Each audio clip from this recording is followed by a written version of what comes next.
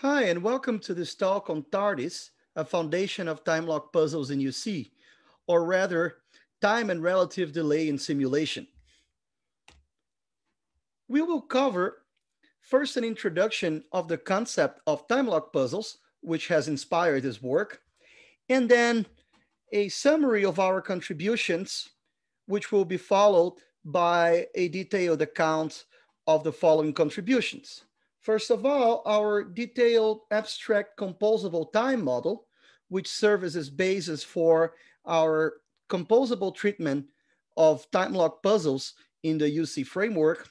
And finally, our application to two-party computation without putting the pen on a board, which is built from our UC time lock puzzles. And we'll finalize with a brief discussion of some future, or should I say past, works. The concept of time lock puzzles has been introduced back in '96 and allows parties to encrypt the message to the future. The idea is that a time lock puzzle can be generated in such a way that it contains a message X, but it will take at least some minimum amount of time until the message X can be retrieved from the TLP.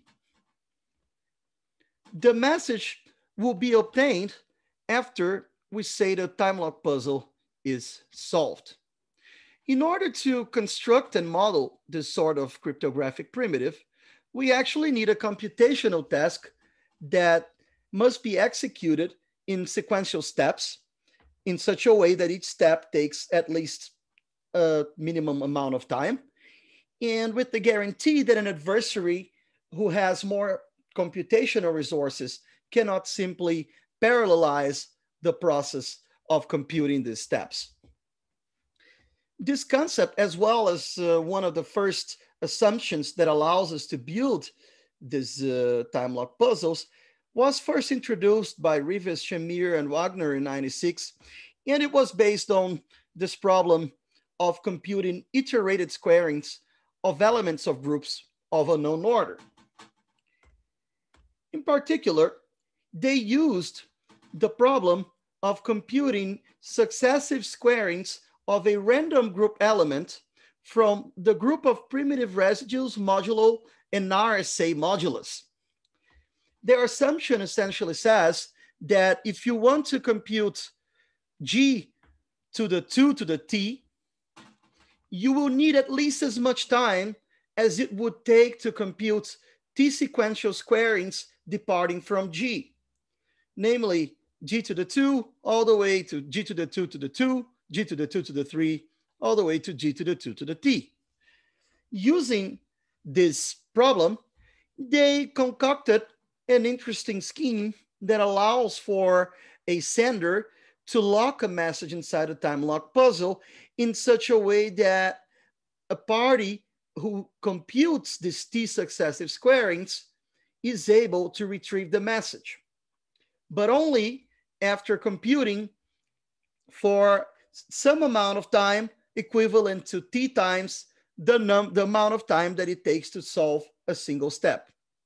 On the other hand, notice that a party who has a trapdoor, in this case, the order of the group, can easily compute the time lock puzzle itself without having to perform the T sequential computational steps. The main problem with this sort of construction is that it has no composability guarantee, meaning that there is no guarantee that the primitive remains secure, that it has the same security properties when it is executed in parallel with other cryptographic primitives and protocols or other instances of itself. This means in practice that we cannot use time lock puzzles and other timed primitives without composability guarantees to actually build more complex protocols and applications. In order to build such complex protocols and applications, we need a time lock puzzle construction that is composable, that remains secure in situations where it is arbitrarily composed with other primitives and protocols. In order to achieve that, we actually face a number of challenges. First of all, in the setting we are working at of the universal composability framework, we have no notion of time. So we first need to define what time means in a composable sense. And in this case, different from previous works, we actually do not want to implement any sort of synchronized clock or to imply that the users have access to notions of time explicitly. All we want to do is to make sure that time passes equally for all parties involved in multiple executions of a protocol or of different protocols, and that time indeed is passing. But again, without implying any synchronicity or implying that parties have any access to clocks. However, even if we can do that, we then have the issue of enforcing sequential computation.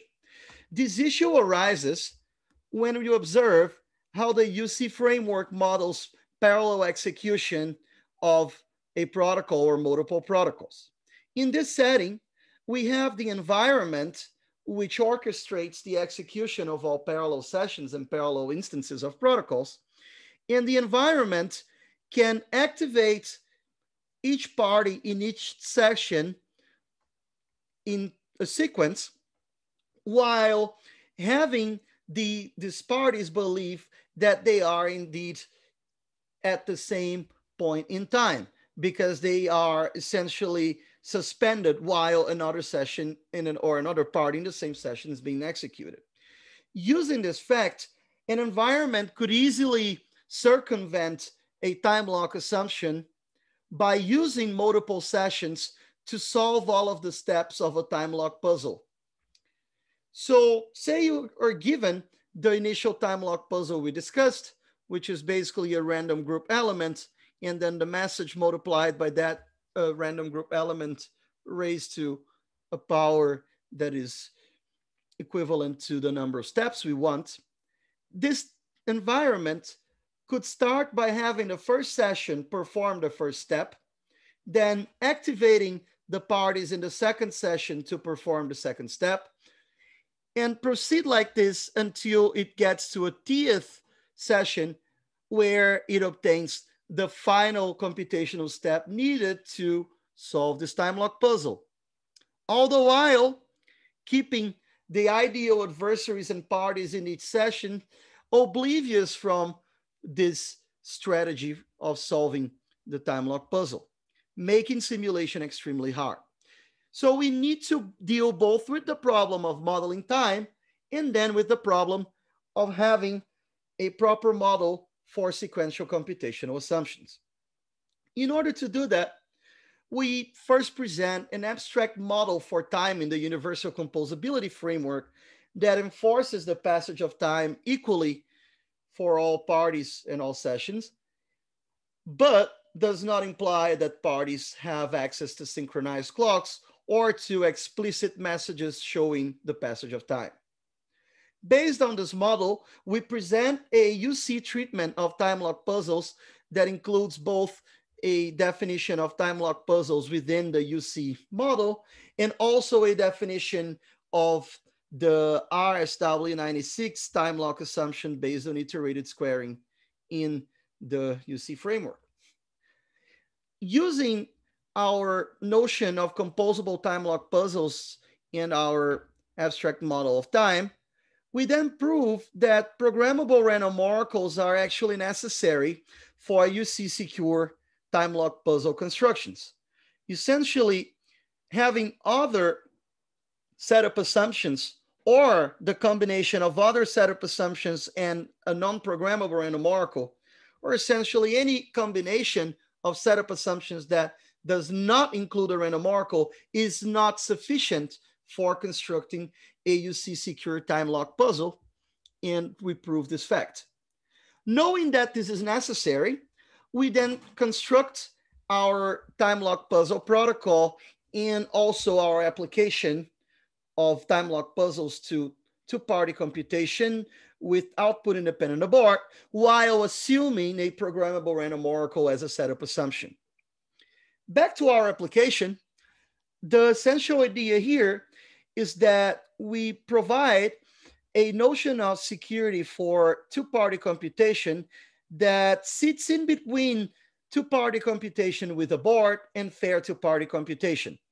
In this notion of output independent abort, the adversary is still able to force the protocol execution to abort and then learn the output.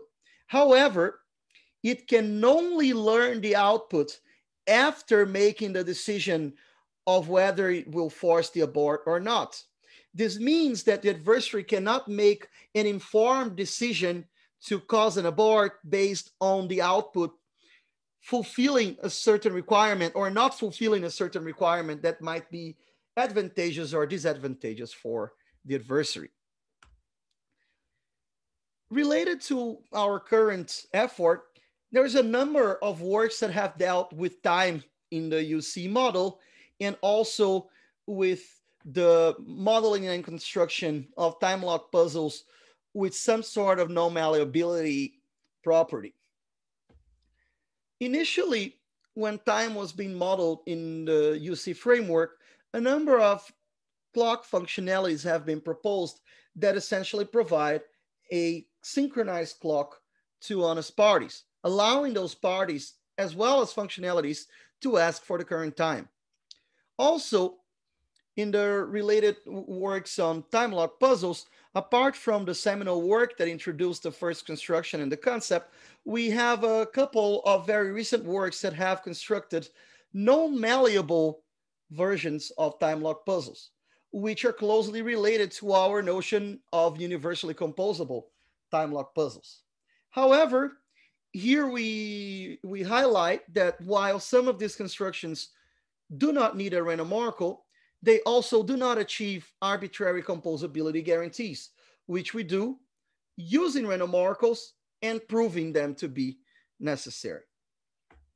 Finally, there has been work on applying time lock puzzles to construct a notion of partial fairness for two-party computation, which is, however, restricted to a setting without composability guarantees, which is not our case since we propose composable two-party computation with our notion of output independent abort. So let's start understanding our notion of abstract composable time. In our model, instead of having a global clock, we have a global ticker functionality that provides no information about the passage of time to parties, but only to functionalities. Moreover, this global ticker does not tell the functionalities a current value of a time counter. It only tells a functionality that a new tick has happened since the last time it has been activated by that functionality. We allow functionalities to query whether a new tick has happened and receive an answer telling the functionality whether this happened or not. However, parties are only allowed to communicate to the global ticker functionality in order to acknowledge that they have been activated since the last time they should have been activated according to the protocols we built on this model. So if a party is supposed to, for example, receive a message or observe a different event before acknowledging that time is supposed to advance, it waits until this event happens in order to activate the global ticker. However, upon activating the global ticker to acknowledge that that time has passed for that party, that it has been activated, parties do not receive any acknowledgement from the global ticker, nor any information about whether a new tick has happened or about any sort of current time counter, which is not kept at all by the global ticker. On the other hand, notice that you could use our global ticker to construct a clock functionality that continuously queries the global ticker for new ticks, and when a new tick happens, simply increments an internal counter that it then makes available to other parties. Of course, in that protocol for a clock, the parties would be expected to activate the global ticker when they agree on the passage of time.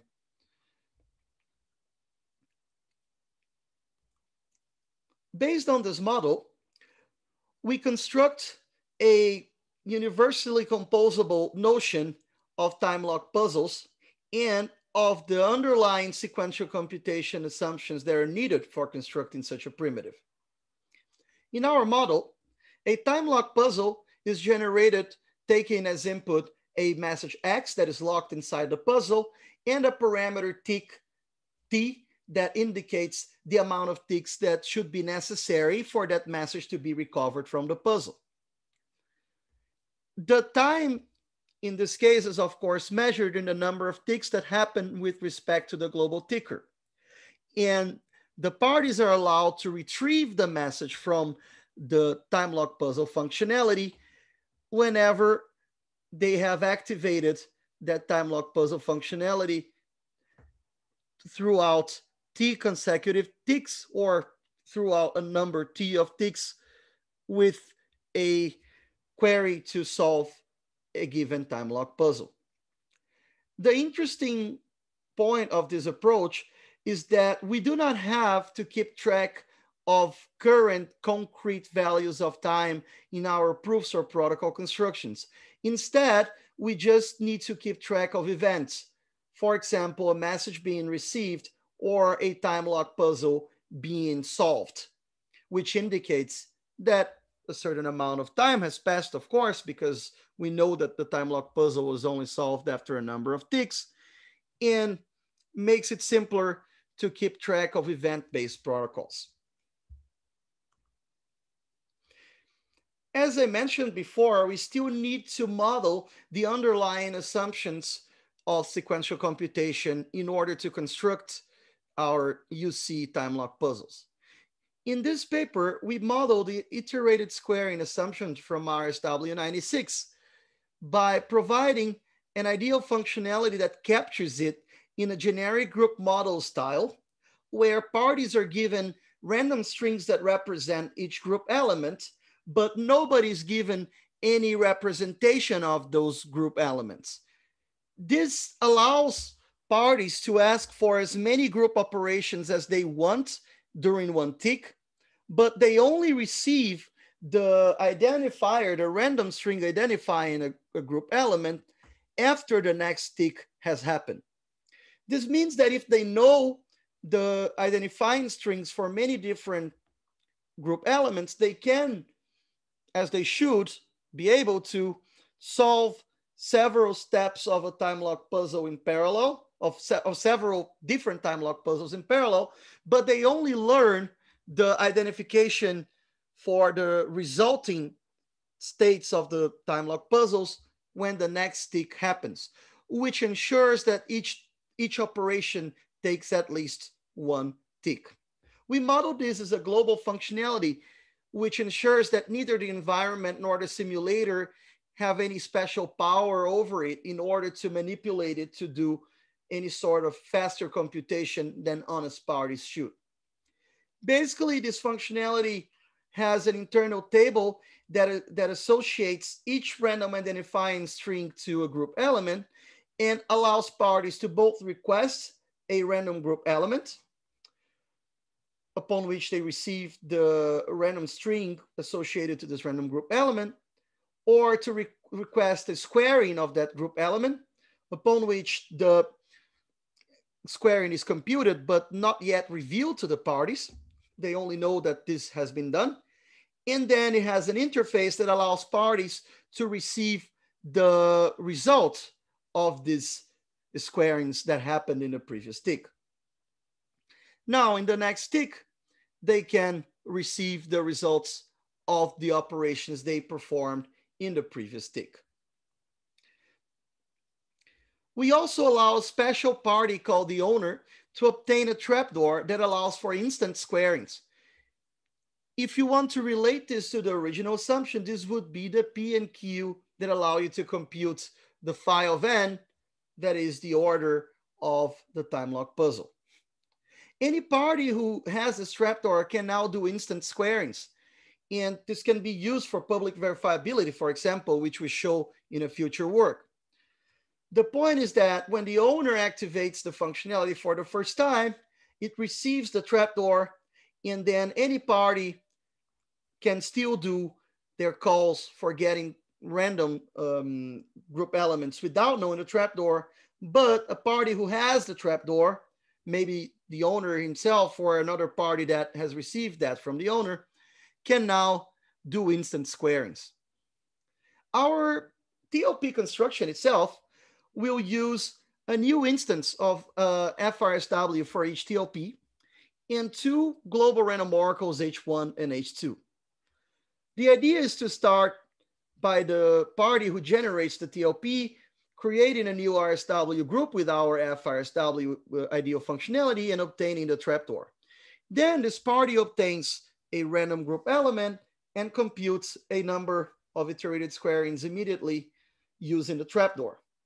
Now, we essentially commit to these initial and final states, as well as the message and the trapdoor using the global random oracle, and create a couple of tags that encode this message and trapdoor in such a way that someone who solves the puzzle should retrieve the original message and the trapdoor. This will become important when we solve and verify this time lock puzzle, because now after we solve the time lock puzzle, we can use the trapdoor to both verify that the final state and the message are coherent with the committed states in H1 and H2. Notice that since this basically works as a global random oracle commitment, it also allows us to do simulation in a quite straightforward way. The simulator can always extract the message from H2 and the tags, and it can verify that those tags have been correctly generated. If we need to equivocate the message inside a time lock puzzle, we then resort to the programmability of the random oracle, which we also proved to be necessary, and simply program the output of the random oracle in this initial inputs that we have used to generate a bogus random oracle to actually output something that is consistent with the message we learned from the functionality. Now, using this time lock puzzles, this UC time lock puzzles as a generic building block, which we can do because they are composable, we now introduce the application to output independent abort. In this setting, we allow the adversary still to cause an abort because it is impossible to prevent that in a setting with dishonest majority, as we know from Cleve's seminal result. But we keep the adversary from seeing the output before it is forced to commit to forcing an abort or not. So basically, the adversary cannot bias the outputs based on a rational strategy. The basic idea for constructing this is that we execute the protocol up to a certain point, up to the last round of the protocol, and then we have the party send the last protocol messages inside time lock puzzles in such a way that they do not know what the last messages of the protocol will be before a certain time has elapsed. Now, the adversary must send its own time lock puzzle before the honest time lock puzzle is sent and solved. If the honest time lock puzzle is solved before the adversary has sent its own puzzle, we detect an abort. The adversary will still be able to learn the output, but now it has committed to having aborted before it could actually see what was inside the honest party's time lock puzzle and compute the output in advance. Of course, this requires careful parameterization of the delays of both the time lock puzzles and the proper treatment of the communication delay, which we also introduced as a functionality for a delayed channel within our abstract model for time. The applications of such a strategy are multiple for example, constructing randomness beacons, or better, secure computation with financial incentives, since now the adversary has to decide whether to abort or not before it actually sees the output message. And in future works, we generalize this approach to the multi-party case. Talking about future works, or should I say past works, because it is already publicly available in the Craft paper on ePrint, we show that we can generalize our TLP construction in order to construct it from any sequential computational problem instead of the specific iterated squaring problem. And we provide a UC abstraction for such problems, as well as showing that we can obtain public verifiability for our time lock puzzle construction from TARDIS, meaning that we can prove whether a time lock puzzle is valid or not, or whether a certain message has been stored inside a solved time lock puzzle in such a way that the third party verifier does not have to solve the puzzle itself. The third party verifier can verify this proof in constant time after it has been generated by another party who solved this time lock puzzle. Moreover, we provide the first model in UC for verifiable delay functions, which are related time-based cryptographic primitives based on a global random oracle as usual, since it is necessary, and departing from a generic standalone VDF that we model as a VDF in that sort of generic group model style functionality as we had modeled the sequential computation. Using this construction, we provide the first full proof of the folklore VDF-based randomness beacon construction that is quite popular in the blockchain community. And then we actually show that we can get a much better construction for such a randomness beacon based on our novel publicly verifiable time lock puzzles. And the way that our construction improves in efficiency is that it will output a random value as fast as the network conditions allow. Now, finally, we then generalize our 2PC construction with output independent aborts to a MPC construction with multiple parties.